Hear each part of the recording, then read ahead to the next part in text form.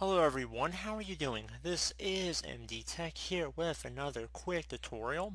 In today's tutorial, I'm going to show you guys how to hopefully resolve if you're coming across an issue on Windows versus problem injecting a USB mass storage device and the device is currently in use. So this should hopefully be a pretty straightforward process here, and without further ado, let's go ahead and jump right into it. First thing I would do is open up File or Windows Explorer, so you can just open up through the Start menu or just open up through the taskbar icon. Go over to your This PC section, or you can just go underneath the drive itself. Usually this PC is probably the best decision. And then you see I have my flash drive in here.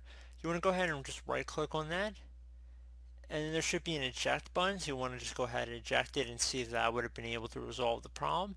If not, and you're still experiencing an issue here, if you have already emptied out all the files from your drive and you've made a backup of them, because we're going to be going in now and just cleaning out the drive so nothing will be saved on it. So hopefully you've made a backup somewhere else.